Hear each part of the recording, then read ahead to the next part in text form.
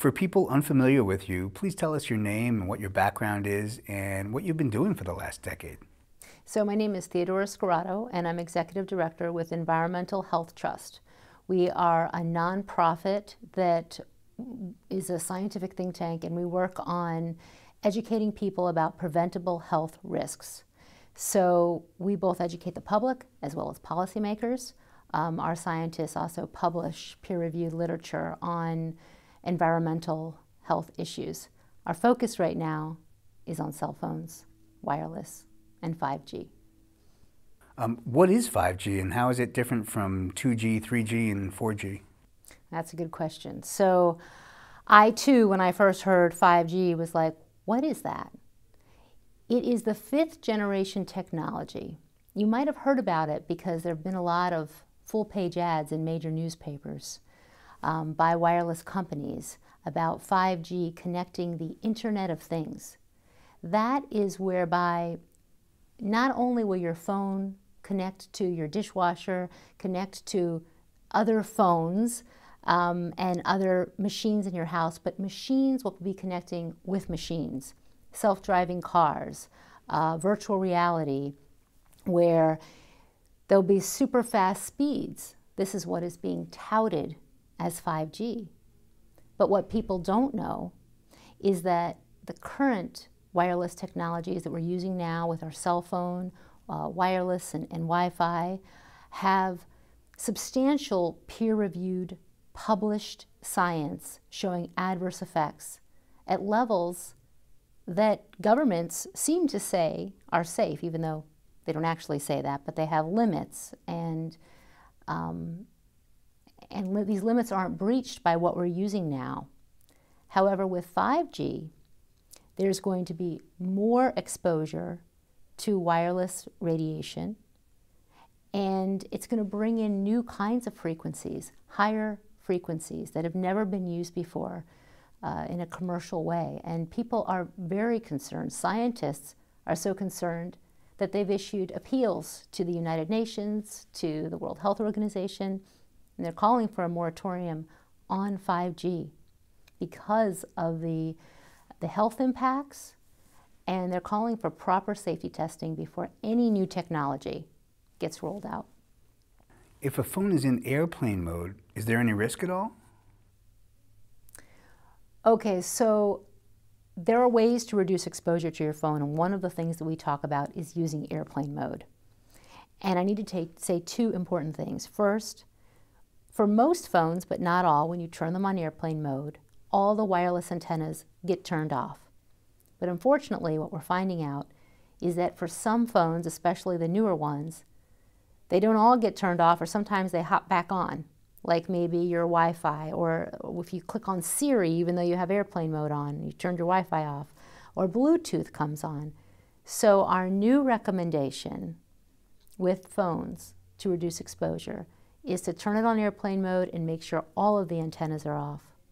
And of course, to be contacting your elected representatives to make some changes so that cell phones, well, 2 things. One is we need safe technology, to be using safe technology, but also it shouldn't be that if someone has a phone that they can't turn all the antennas off with one swipe. There needs to be better hardware and software with our cell phones. Do cell phone antennas or Wi-Fi affect bees, insects, or other pollinators? Yes. There is research that shows biochemical changes to bees, changes in their behavior. There's a recent study that was done on millimeter waves and submillimeter waves, which are the kind of the new frequencies we're going to be using with 5G. And they found that insects actually absorb that radiation more into their bodies. And there was actually a study done by the several ministries in India, an interministerial report. And because of that report about the potential impacts on birds and bees, because of course it disrupts the navigational system of birds, they have dropped their allowable limits, making them stricter by 1/10 to 1/10 of what they were previously. That doesn't mean that they're at a safe level, but it's better than it was before. But this is a serious concern of a lot of environmental scientists who are working on wildlife. So how'd you come up with 1/10? Well, that's a good question. Well, how did it get there?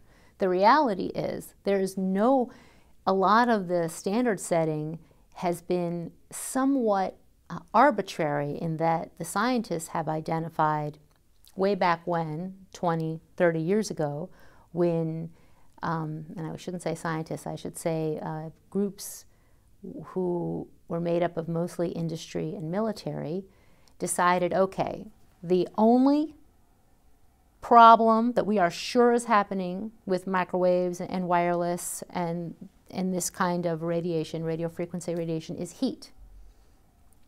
And then heat, not all the other biological changes of which they actually knew that there were other effects that were happening, but they decided that they didn't necessarily know how that related to health. So then they dropped it and said, well, we have to protect people somewhat, let's drop it. And they dropped it to where they say there's a 50 times safety factor, which actually, long story I'm not going to go into, but scientists say there is no 50 times safety factor. But let's say there was on heat. With other toxic agents, you would drop it maybe 100, 300 times. Where did the 50 come from? And what about kids? Their brains are still developing. How does this make any sense? And what you find when you peel back the onion, so to say, of the way these limits are set, they're not based on documentation that shows what these effects will be in the long term. That research was never done. It still hasn't been done. And that is why some say that this is a crime against humanity.